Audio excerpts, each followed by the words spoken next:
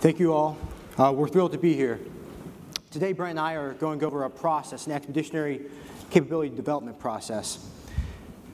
This process has been informed by the rapid velocity of technological change that our society is experiencing, as well as the diffusion of advanced information technology across the world.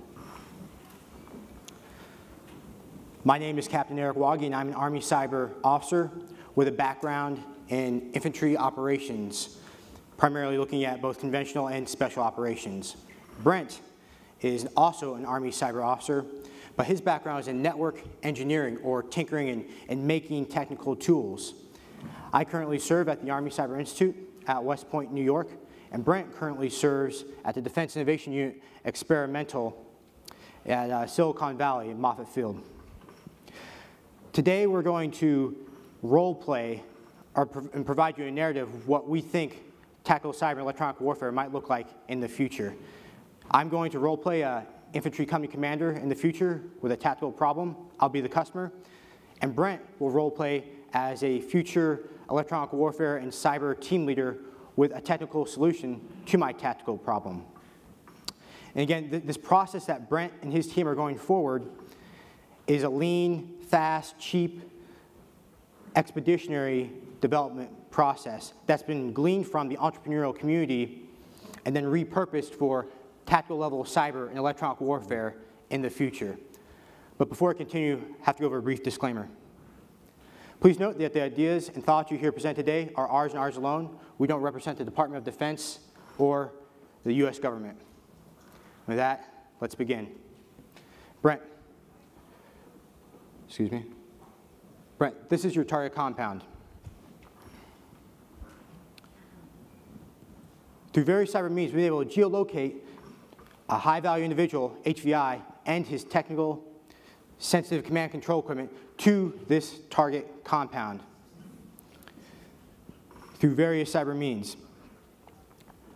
There are multiple problems that we have with this compound before we launch our helicopter assault force and consequent ground force raid.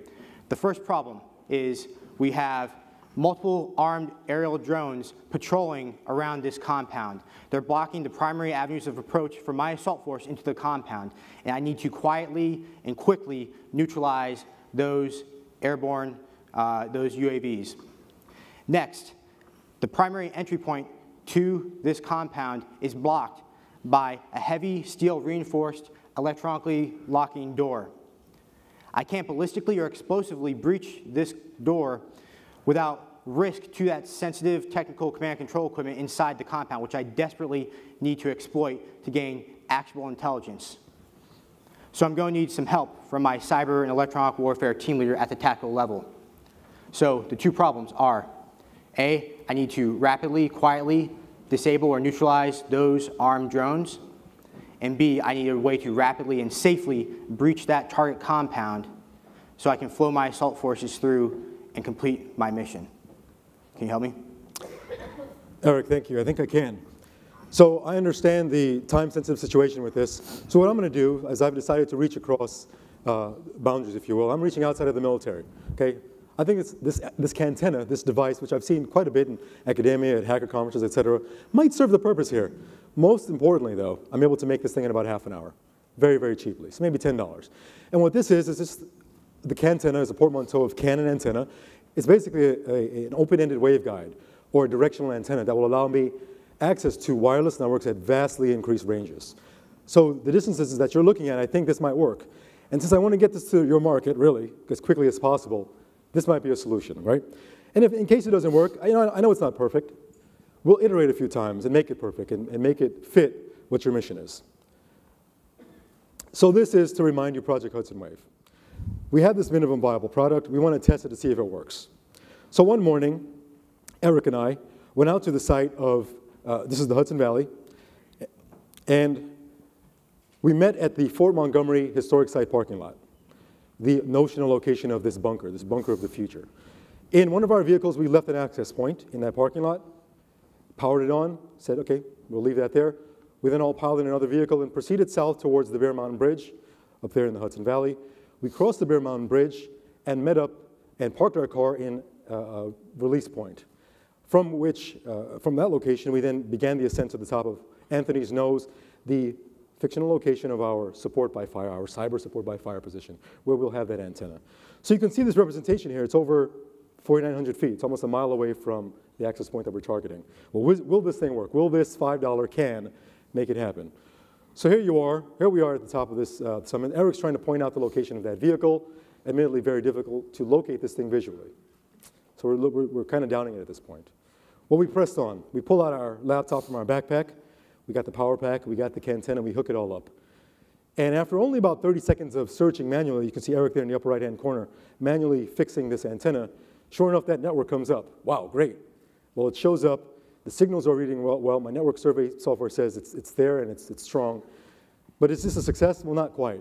What I had done is I had pre-positioned a file on that network, that access point, and it was only until I was able to download that file that it would really prove to me that I had a reliable enough connection across that almost mile distance into that wireless network. And this is what I did. I downloaded that file and it worked. So at this point, we said, great, success. We proved the viability of this product. But there's some problems here, right? We're in a shorts and a t-shirt. Right? We've got a laptop. We've got a backpack. It's not very tactical. Okay? So ever since we started this exercise, this thought process and exercise, we said, well, we knew the first solution would probably be 80% solution. We're going to keep iterating on it. And we're glad that we were able to get it out there so quickly so that we can indeed iterate on it very quickly. So that's generation one, just to compare, of our product, the CAN, the laptop. And with generation two, which Erick will bring up, we've moved all the capabilities from generation one, that is the laptop, the power, the antenna, onto a very familiar framework that every warfighter in the world recognizes and sees. So this is what we call the cyber capability rifle. Right? We increased everything about one order of magnitude. So instead of $10 and maybe half an hour worth of a build with generation one, we spent $150 on Amazon. So we spent about 10 hours in my garage one weekend, and we created, this is what you see here. Power pack fits in the magazine well, very convenient. Raspberry Pi microcomputer to run all the software necessary for these types of operations that we're looking at doing. We've replaced the antenna with a directional Yagi type antenna, so for those in transmission RF, this is nothing new. This technology, again, is nothing new. What's important here is the process that we try to get to the field as quickly as possible. And that's something that we're quite proud of. Right, the key here is that we were able to, from start to finish, get the warfighters involved. Erick brought me in on this project. He presented the problem. I presented a potential solution. We got it to market very quickly. We tested it out. We iterated on it. And I would call this a success. So we're pretty happy about it. So I want to show you a few demos. Does this thing actually work? Well, it's pretty. We had about 4 days notice between when we first announced the CCR and the AUSA demo, or the AUSA conference, at which point we had to rapidly prepare a demo. But you know what? This platform was built for flexibility. So this was a true test of our product. So here, Erick talked about those drones that were providing overwatch of this fictional bunker. Here is a video demonstrating that we're going to take out that drone.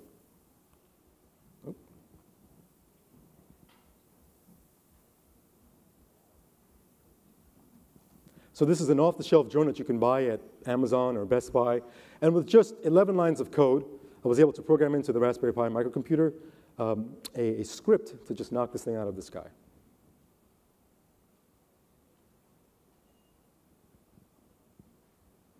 Right? Understandably, it's a very visceral reaction to seeing something physical happen with just the enter key or the push of a button. And so it's no wonder why we're so interested in this field. Right? I mean, the distances here, it's AUSA, it's only about 10 feet. But just imagine, we're confident that this could have been done over 4,900 feet as we tested with generation one, or almost a mile distance. It's quite dramatic. So we talked about getting to that bunker. So what we did here is we went back to the garage and built a model bunker using real Internet of Things home automation controllers to fit into our little model bunker. We outfitted it with a real electronic lock, real LED internet-controlled light to simulate that bunker that we're targeting. So you can see here that the rifle is built with flexibility in mind. We were just able to change a few pieces of software. So there I am demonstrating swapping out a module, adding the new functionality, and making that lock pop right open. So we thank our senior leaders that really have the trust and put faith in us that we won't screw things up, give us the room to experiment. But we're most proud about the process that went on behind this. The technology is cool. We proved a couple things in terms of technology-wise. We were able to bang out this tool very quickly. But more importantly, it's the process that we went through in terms of getting that product to market, iterating a few times, seeing some failures, that we think is very important. Now, we think that this is a way to help ignite this third offset. We don't think that the third offset will be characterized by technology alone, whether it's advanced manufacturing or AI or any of these things. We think it's the agile processes that we develop as a result of a significant change in culture DoD-wide.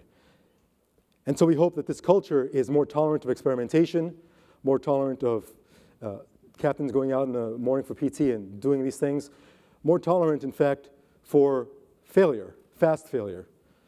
And so this presentation is hopefully our small step in working towards that ultimate goal. Thank you.